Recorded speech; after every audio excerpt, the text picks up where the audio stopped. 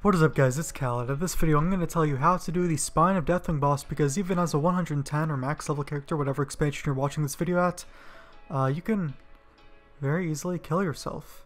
So I'm going to tell you how not to do that. So we're starting up here.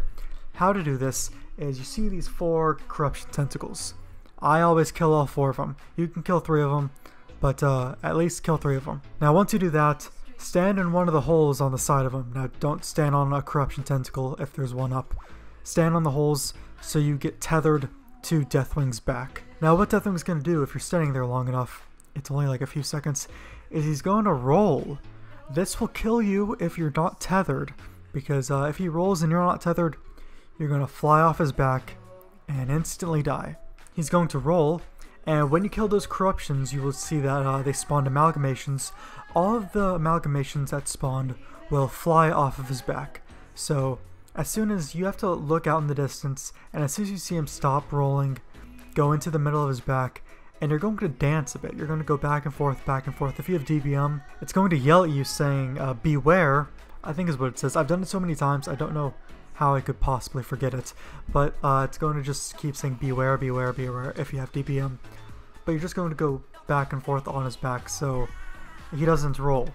You don't want him to roll when you're in the middle like that. And in case you didn't know, he rolls if you stand on one side of his back for too long. So at this point, just to keep you up to speed, there should be 1 corruption tentacle up, no amalgamations up, and you'll see corrupted bloods spawning from the like fiery patches on his back. All of the corrupted bloods that spawn, kill them. Try to kill them like on the middle of his back as they come towards you. Don't kill the corruption tentacle yet.